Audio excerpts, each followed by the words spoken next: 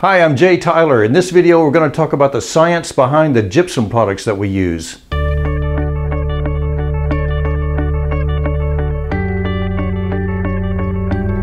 This is gypsum. A friend of mine's a geologist and he gave me this. It comes in a rock form. This is a sliver that came off of a larger rock he had in his collection. And you can see it's got a real nice crystalline structure.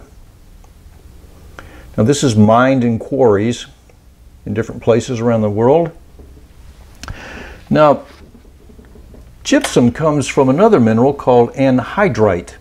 And anhydrite is calcium sulfate. And it's calcium sulfate, and it looks like this. There's the calcium atom, and here's the sulfate molecule. Now, an means without, hydra means water. So this anhydrite mineral is gypsum without the water.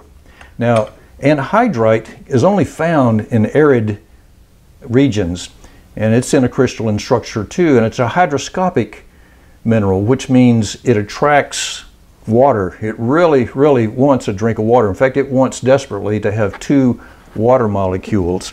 So when it gets those two water molecules, it looks like this. It's calcium sulfate dihydrate. Calcium sulfate, and then it's got two water molecules attached to it. And here it is right here. Here's the anhydrite, and here is the hydration of that molecule with two water molecules. Now this is the gypsum. So a lot of times when they mine the gypsum, they will find anhydrite with it. And a lot of collectors who will have anhydrite in their collection will turn into gypsum if it's in a humid environment. It will actually pull those water molecules out of the atmosphere and attach them to the anhydrite calcium sulfate.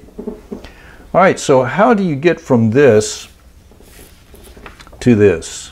This is what we use. Well, they heat this up.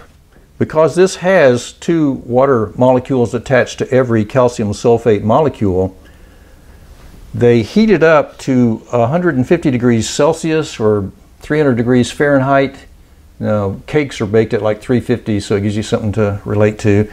And this drives off 75% of the water, and you end up with calcium sulfate hemihydrate. So it's calcium sulfate, and instead of two water molecules, it's got half a water molecule. Well, half a water molecule doesn't really exist, so really technically what this is, it's two calcium sulfate molecules sharing one water molecule. So it's calcium sulfate hemihydrate. It's also called plaster of Paris. And the reason they call it that is because in the early 18th century, they found a huge gypsum quarry just outside of Paris, France. And this is what started all this chemistry that we're talking about today. And so they affectionately call it plaster of Paris.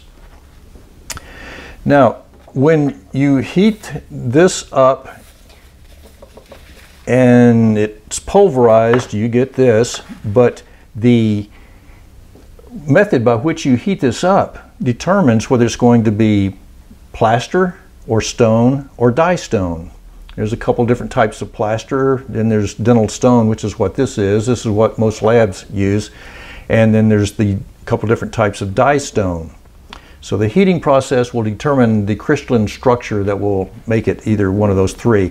Now, a manufacturer will come in and they will put additives in to affect the color, the hardness, setting time, and other factors. So when this is mixed up with water, what you're doing is you're rehydrating a hemihydrate and turning it into the dihydrate again. But it's not going to be this dihydrate. It's going to be whatever the manufacturer has engineered it to look like as a final product. Now this, if you were to, this is this set up. So this is, water's been added to this, it's been mixed up, poured into a mold, and you end up with this model here. So if you were to analyze this on a microscopic level, you would see a crystalline structure to it.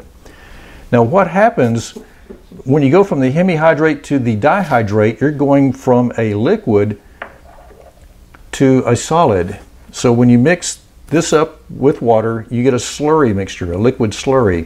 And then when it sets up into this, it turns into a solid crystal.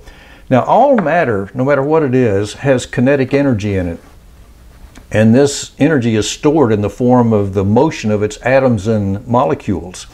So in the liquid state, that motion is free. Those atoms and molecules can move around freely. But when it turns into a solid, especially like a crystal solid, a very strong, rigid solid, it slows that motion down a whole lot. And when it does, it releases that kinetic energy in the form of heat.